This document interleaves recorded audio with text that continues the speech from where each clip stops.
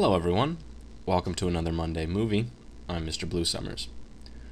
So this week I've actually sort of lost my voice, so this is going to be a quick Monday movie because the more I talk, the more likely it is that I'm going to completely lose my voice. So I'm going to show you a fast technique that you can use to get great UVW mapping on windy roads like in the mountains. We're going to be using a spline technique in order to get that geometry, and it's very easy to do. So I'm going to go into my Create panel, click on Shapes, Line, and what I'm going to do is create kind of a loopy, windy mountain road here. Just like that. Now if you were using straight roads, you'd probably use like a planar mapping, so we're not going to talk too much about that. But this works great for, you have a tileable texture that you want to use, and you can apply it to this spline by tiling it along the length of the road.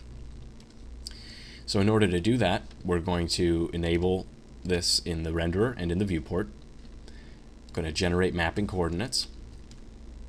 And in order to get the geometry that we need for the road, we're just going to select rectangular instead of radial. And we can alter the width parameter in order to get the width of the road that we want. Just like that. And the interpolation settings are what let us get these smoother turns.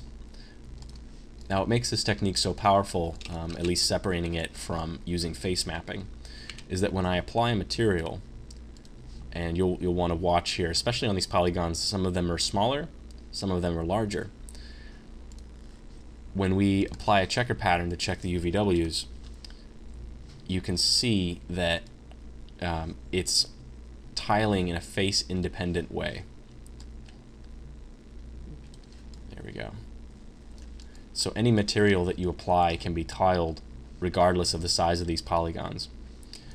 And the best part is that we have the polygons to start with, and so we can flesh out the rest of the hillside or countryside as needed based on the geometry that's in the road.